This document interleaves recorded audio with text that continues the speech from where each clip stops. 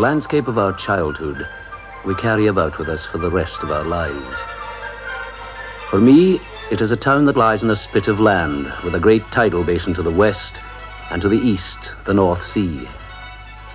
The High Street, with its 17th century parish church, runs due north and south, like a compass needle marking the 4 quarters of the globe.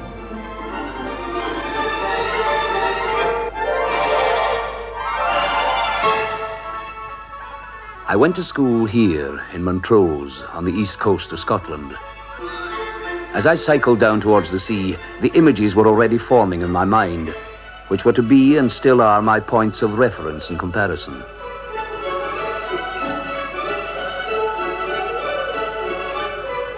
That means I am an East Coaster, with certain ideas of what the sea is like and what the land is like when it meets the sea. A sort of inner landscape, by which I judge other seas and other coastlines.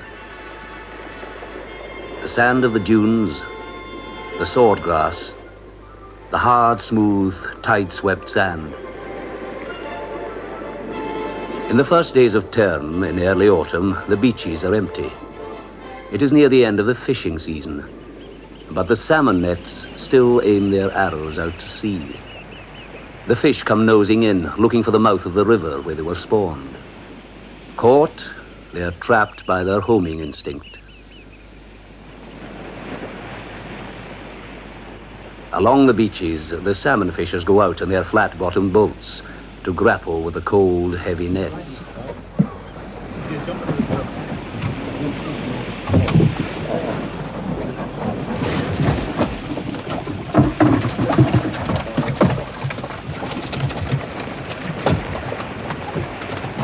On the East Coast, I learned early that fish don't come out of tins. The truth is more brutal.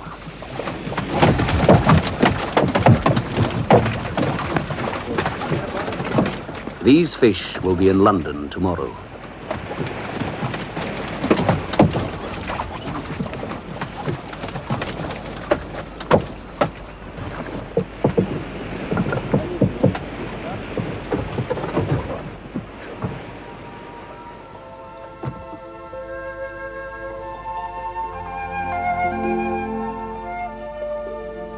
My mental landscape has a river in it. The fish that have escaped the offshore nets rest for a while in the pools near the river mouth before they move on, jumping the falls in broken water.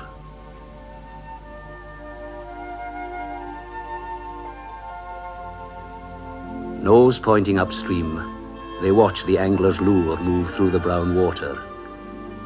Patiently he waits for the rise, the tug, and the sudden hum of the reel as the line goes out with the hooked fish.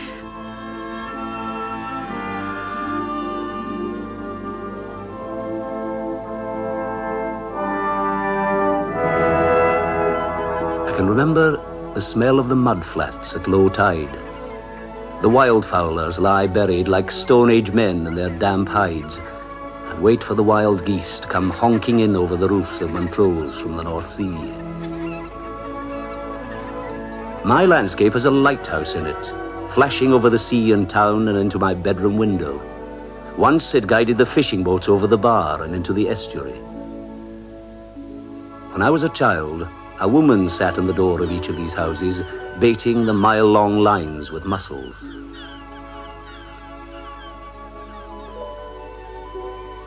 A 100 years ago, these docks were filled with schooners, with timber from the Baltic, cargoes from the German ports.